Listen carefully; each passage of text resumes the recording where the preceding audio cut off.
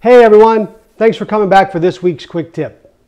You know, the other day when I was talking with my wife and we were going over the videos and what's coming up in the future and what we're cooking and quick tips, one thing she said to me was, with all the years you worked in restaurants, all the information that you learned and all the things you did over the years, you really should share that information with people because it's valuable stuff, especially when you're working in the kitchen. And the proper storage of food is a big deal. It's something I think we should go over. So here's some quick tips for the week. 3 basic categories when we're talking about food: seafoods, meats, red meat, poultry, fruits and vegetables. So seafood, let's start with that. Seafood, of all the stuff you're going to buy, seafood is going to be your most perishable food item that you bring home. Whenever you go out and buy seafood, no matter where you buy it, when you bring it home, your best bet is to cook it that day. If not that day, the next day. 24 to 48 hours after you buy seafood, it should be cooked, hopefully consumed, if not refrigerated and saved for the next day. But I would cook it and consume it within 24 to 48 hours for its freshness. After that, bacteria and enzymes and everything starts to change. And it happens very rapidly with seafood. So whenever you buy it, it really should be one of those items where you're planning on having it that evening, you buy it that morning, you cook it that night. It's the best and safest way to handle seafood.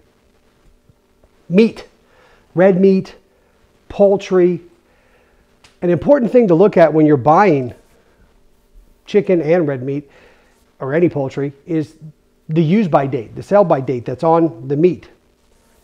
Use by date is important. That's the date that is recommended that you have cooked that food by. When you bring it home and you keep it in your refrigerator, number one, always store chicken at the very bottom of everything that's in your refrigerator. Raw chicken goes on the bottom. Above that can be red meat and ground meats, but chicken is always on the bottom. And when you look at that use by date, and you've hit that date, cook it, even if you're not going to eat it. If you've got a thing of chicken breasts and you've hit the use by date, even if you're not having chicken that day for lunch or dinner or breakfast, why not? Cook it that day. That way you can cook it, you can cool it, you can keep it in your refrigerator, and then you've got a few more days before you've got to get rid of it. You definitely want to pay attention to that use by date. Very, very, very important. And the last thing is fruits and vegetables. When you bring fruits and vegetables home, usually you put the vegetables in the refrigerator, depending on what it is. Maybe onions you keep out, and some people keep tomatoes out at room temperature. And a lot of the fruit stays out. Apples usually stay out, bananas usually stay out, things like strawberries and grapes, they traditionally go in the fridge. You can mix match those things, but that's when it starts to affect when and how things ripen. When you have items that you want to ripen faster, maybe bananas or even avocados, you put those in a brown paper bag and sit them out at room temperature. They're going to ripen faster. On the flip side of that coin, if you take maybe some apples, and instead of keeping them out at room temperature, you put them in your refrigerator, that will slow down the ripening process, and they will even last longer. But you want to pay attention to how ripe something is when you buy it, because that will significantly cut down on how long you can have it at home and consume it before it goes bad. So it's always better to steer on the side of buying something that is not completely ripened yet. Bring it home, let it have a few days to ripen before you eat it and then have to get rid of it.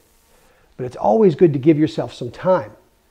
And when you're storing these items, it's important to pay attention to what you're storing where and how you're storing it. Like I briefly said a minute ago, when you are storing meats in the fridge, raw food always goes on the bottom, especially chicken. You don't want any liquid coming from the containers that they're packed in to drip onto anything else, especially ready-to-eat foods that are not going to be cooked to high temperatures where bacteria can be killed off.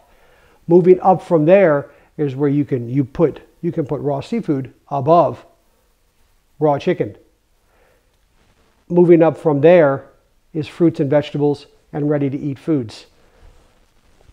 Work your way down to what requires time and heat to cook. And that's all. That was it. Wasn't that fast? Things to take away from this. When you're looking at things like meat and poultry, look at that use by date. You want to get it cooked before or on that date, whether you're going to eat it that day or not. You can always save it for a few days after you cook it, but make sure you do it before the use by date. If you can't, put it in the freezer. That will buy you some time. Seafood, most perishable item. 24 to 48 hours after you buy it, you got to make sure that that stuff is cooked and consumed.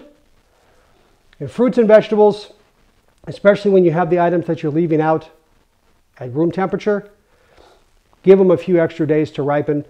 Don't buy the brightest colored one. Maybe the green banana would be better to bring home, because then you've got a few days before you can eat it. Save it some time. And if you put things like that in a brown paper bag, they will definitely ripen a lot faster. That's all I've got for you, folks. Hope you're enjoying this week. See you in a few days.